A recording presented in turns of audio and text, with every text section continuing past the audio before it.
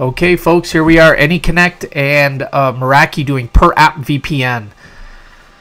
So ASA will terminate, and Meraki MDM's doing the application control. So first thing, let's do the wizard, easy peasy, right? Get in, give the connection profile a name.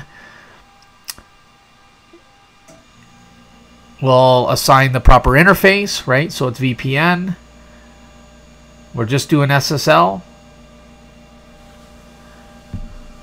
We'll go next, and then here we're going to grab Active Directory.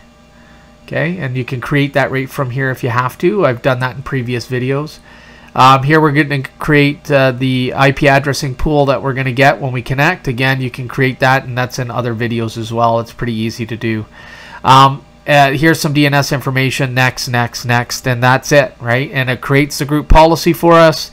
So we've got a nice little container to start with. You'll hit apply at this point, or at least I like to do that. And then you move on, right, to the next step. So let's just look at that group policy real quick. And I'm going to show you that at this point, if you look at the advanced attributes at the bottom here, or custom attributes, I should say, you see there's nothing there. So let's build this out. So right now, this is a critical portion of the config. PerAPP, you have to do it with the exact same as what I have here, right? So no uppercase, lowercase, no spaces. It's got to be PerAPP exactly as shown. The description doesn't matter. And now we got to build out the custom attribute, and this is actually going to get the application signature from, or app selector from Cisco. So you can go in, you can download this, launch it. In our case, we're going to use all applications for iOS, and we're going to use the MDM Meraki to actually do the control. So we'll give it a name here, and then it's star.star for all apps. And then we're going to view this profile, and we're going to get a string. We're going to copy that string, and we're going to add it as a custom attribute.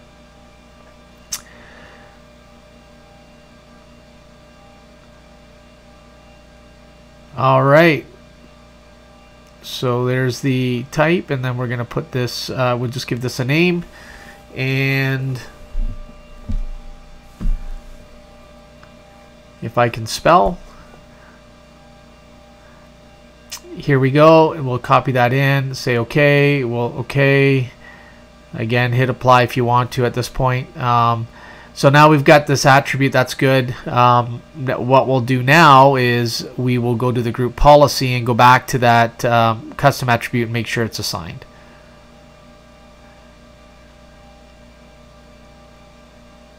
There it is. Say okay, okay. I'm actually going to go and create a DAT policy as well, and it's going to be, again, order matters here. It's going to be 0, so there's 2 zeros, so they're both going to actually apply, but it doesn't matter. It's just, in my case, I just want to showcase that the PerAPP portion works. So I'm actually going to look for iOS, everything over equal or greater than 931. So that's good. I'll grab that custom attribute here, and then I'm going to apply it. And again, this takes precedence over any other setting and any other policy above this, like say a group policy. This policy overrides any of the previous controls. Okay, so that's good. We've got it in there. We're going to save it out, and that's it for the ASA portion. Okay, so that's it. Pretty easy once you know what you're doing, right? There's a couple little steps there that may not be obvious. So once we get that built out, now we go to the MDM, or Meraki in our case. We build out this profile. I have my iPhone tagged as IT staff. So anything that's tagged with IT staff, this profile is going to apply to it, and it's automatically going to get sent down. In later video, I'll show you how to build out just an Anyconnect profile that will automatically go to your devices. So hit more iOS. We're going to do PerAPP here, and this is specific to PerAPP VPN. So we'll give it a name. And once that's done, we're going to go to server. I have the way I've got it segmented in my lab environment. There's an external network that it happens to be 10.1.245. So 245.77 happens to be the ASA's VPN interface.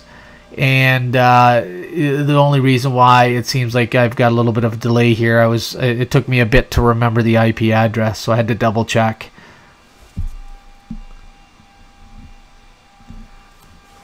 As we move along here, the connection type is Anyconnect. There's a couple other options there. The group needs to be identical to the group name or the group policy name. So we want that name to be entered into the MDM portion if you chose that particular group policy.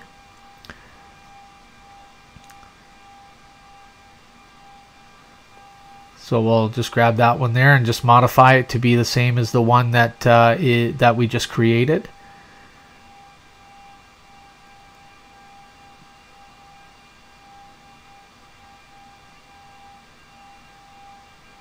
Okay, looks good.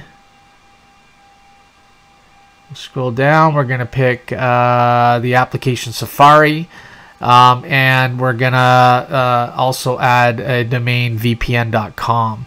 So the application Safari should be the app that uses the tunnel. Okay, so we'll give this we'll add that in, and then we'll very quickly give this a test.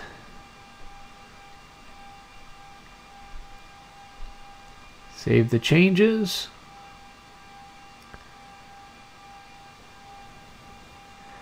Things are moving along. Now I just working on getting the my screen from my iPhone onto the computer. So once I get that up, I'll drag it over to the screen here. There we go. We'll check the systems manager to make sure everything is green. Look at that, fantastic. Okay, so that should mean that we've got everything is up to date on it. If we go into Anyconnect, we can see the profile. That looks good. You can see the PerAPP. Now let's just go to advanced, and then let's check that app rules. Okay, good. That's what we want to see. If there's nothing there, then obviously you got some work to do. Maybe refresh. But anyways, so that looks good. Let's enable it. Untrusted cert. That's fine. We know it's us. There's the little pop-up page to say what accesses you might have. In our case, it doesn't really apply because that's that second dynamic access policy. So you can see VPN.com is actually a real domain. So in Google, when I do it uses the real VPN.com domain. But I have an internal domain called VPN.com. So at this point, if we look at the diagnostics and we look at some of the stats, we don't see any traffic flowing over that VPN. And that's expected, right? Remember, it's PerAPP VPN. Now you can see the VPN sign is up already, and when we went to the www.vpn.com, it worked. Now let's go to, that's actually a cert server as well, just in that lab. So let's just log in here, and you can still see that VPN icon at the top, right? At the very top, there's that VPN icon. So it's connected here.